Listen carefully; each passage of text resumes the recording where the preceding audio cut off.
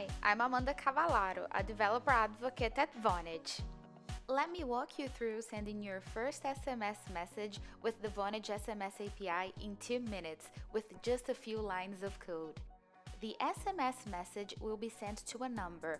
That can be a mobile number you already own, or you can also instantly provision a phone number from the Vonage dashboard.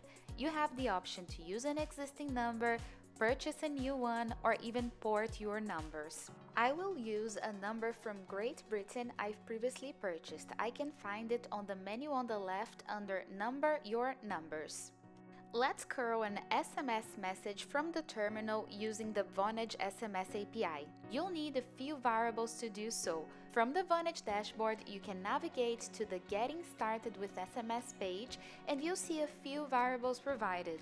The number or brand, which we will be sending the SMS message from, the text in the body of the text, the phone number we are sending the message to, and finally the Vonage API key and Vonage API secret that can be found on the Vonage dashboard.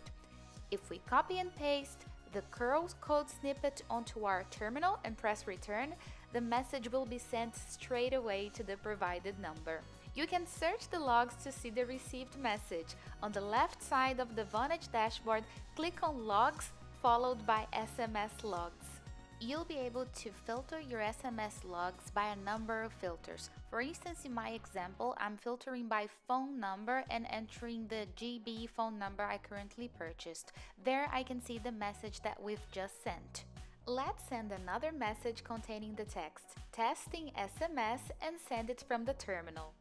If I navigate to the SMS logs after we refresh the page, we can see the information about the message sent.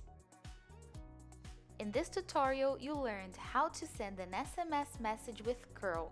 That's not your only option. We have several programming languages, including Node, .NET, Java, PHP, Python, and Ruby. Go ahead and try our APIs.